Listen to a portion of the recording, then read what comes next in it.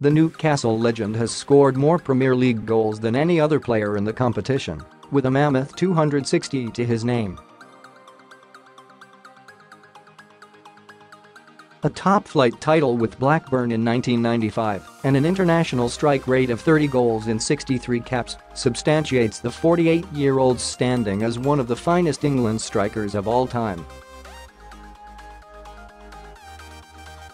Since retiring 13 years ago, the Geordie has gone on to become one of the most recognizable faces on television too, with his punditry exploits.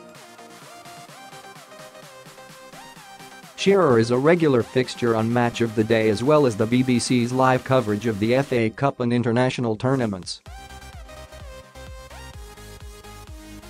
But for all the goals at the Gallowgate and all the money earned and glory of lifting the Premier League trophy, the former striker takes most gratitude in something away from football. Alongside a large body of charity work, the iconic number 9 set up the Alan Shearer Foundation in 2012. In a personal message from the founder, the website reads, "My foundation was set up to directly support the Alan Shearer Centre in Newcastle. It is a highly specialist, disability, respite, residential and social provision for people with complex disabilities and acute sensory impairments.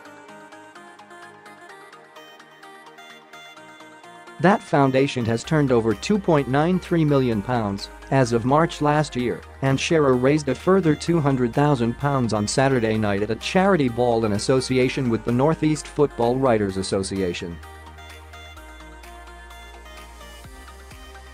What an amazing night at the Alan Shearer Ball," Shearer wrote on Twitter.